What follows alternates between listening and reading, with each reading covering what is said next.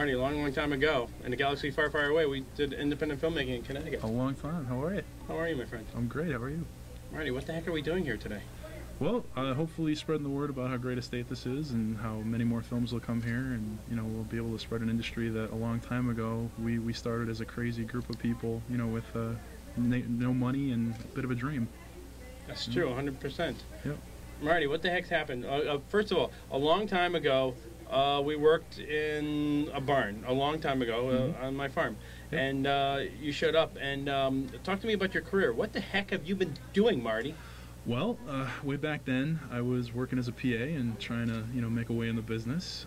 Since then, I've gone to and from the Florida State Film School and came out with a master's in film, and I've managed to produce 6 features, acted in a couple films and TV shows. I've got a film that I've written that I may be directing this year, and just trying to, keep things going.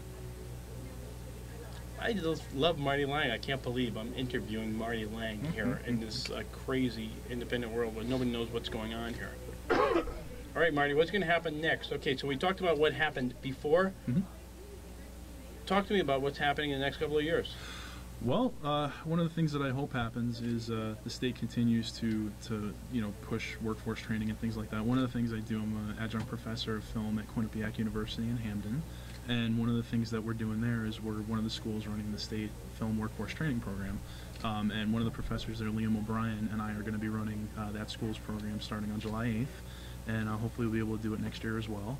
So that's one big thing that's going on. And then for me personally, a couple films I have that might be going in the next year or so. And, hopefully 1 or 2 of them will take off and, continue, the good fortune that we've had.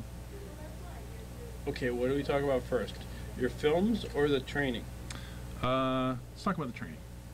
Okay. The state of Connecticut put about, I think, 7 figures into a program where state residents can actually come and become trained in different areas of working in film. And Norwalk Community College, Quinnipiac University, and Middlesex Community College in Middletown are the 3 schools that are going to be administering this training. It's going to be starting up on July 8th, I believe. And if you go to www.ctfilmworkforce.com, you can take a look at all the programs that are being offered and sign up for it. It's a 4-week program. You'll have exposure to union professionals and all the different aspects of filmmaking. And hopefully, it can be a starting point for people that are interested in getting into the business, but may not have connections, or may have had a dream to get into it, but for whatever reason things went other ways. This will be an opportunity for people to really get into it and get a firm education in the basics of how films are made. Well, Marty, I have this theory. Enough about you. Let's talk about me for a minute. Cool. I got this theory in the fact that people have been growing up. Kids today have been growing up, watching TV forever and a day, and they've watched stuff. They've watched thousands of hours of television, and they know beginnings, middles, and ends. They just don't know what they know, right? So that's what we're talking about here. What you guys can do. Yeah, I mean it's an extension of a lot of people may know. Oh well, making a film looks easy. I could do that, and this will be the kind of the A through Z of the technical know-how of how to do it. Yeah, definitely. All right, enough about them. Let's talk about you. Okay, these films that you're going to do. The gentleman who was here previously, Alex Calvo, he has a film called Irrefutable that he was talking about before, and I worked with him on his movie The Other Side of the Tracks that shot last year, and I'm going to be working with him in some capacity on that. I have a former student of mine who actually has written a screenplay and who's getting ready to direct that, and he's asked me to come on and produce that with him, so that could be happening next year down in Stamford, so that's very exciting. I'm really looking forward to that. There's a documentary that I may be working on with another filmmaker that I've worked with previously, and I have a film of my own that I've co-written with a friend of mine, and we're hopefully going to be shooting that, and I'll be directing it either at the end of this year or the beginning of next year as well. Marty, but you're the real deal, man. You're like a filmmaker. You're the guy who's a filmmaker, because a long, long, long time ago, and the whole thing is like, now you're producing, you're doing these stuff. It was like, I remember you were like shoveling the other guys the lipstick movie. Remember? Yeah. Tell us about the story about that. The very first movie I worked on was a film called A Little Bit of Lipstick that shot in Hartford. This was way back in 2000 when I was just out of undergrad, and I'm dating myself. And one of the things that we were doing on that film was moving wood around at the director's house and really hard manual labor that most would end up turning off to the film industry from that, but for some odd reason I loved it, and I kept on going. And great news about that film, 8 years later, we may have found a distributor for it. So we might have a national DVD deal for that first movie that I worked on 8 years ago. Which makes you a great producer, if you ask me. Yeah. Thanks.